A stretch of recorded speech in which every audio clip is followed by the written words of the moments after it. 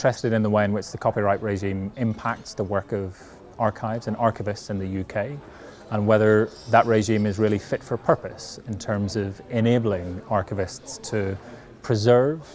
archival collections appropriately and to make them as open and as accessible as possible. Today I'll be talking about the Codebreakers project and the research I've been conducting at the Wellcome Library and the 5 partner archives that were involved in Codebreakers. And this was a project to digitise archives and books related to the history of genetics. Lots of the material was in copyright, so we had to develop copyright strategies for archives as well as books. I've been speaking today about the practical experiences of clearing copyright on the Codebreakers project for the archives material in there, and just trying to give a sense of the time involved and the response of rights holders. I'm going to be talking about particularly orphan work schemes as new legal ways to make sure that archives can do the good work that they are meant to do without copyright getting in the way too much. I'm going to talk about some of the American experience of archivists facing the issue of dealing with copyright issues and how we can't handle things so much through permissions, but instead are moving toward a risk management approach where we're sitting down and trying to do a risk assessment in order to meet our mission of making materials available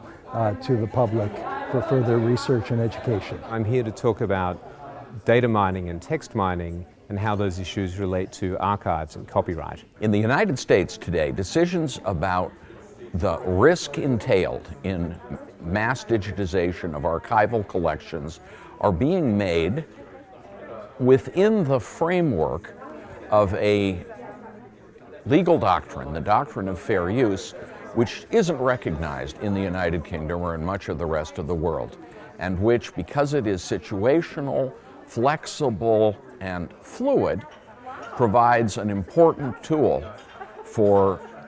permitting significant cultural practices of this kind to go forward with a minimum of interference from the copyright clearance culture. We are digitizing our archives in order to make them available to researchers and to anyone freely online. All of the rights holders that they contacted, those that replied, the vast majority said yes, and they didn't want any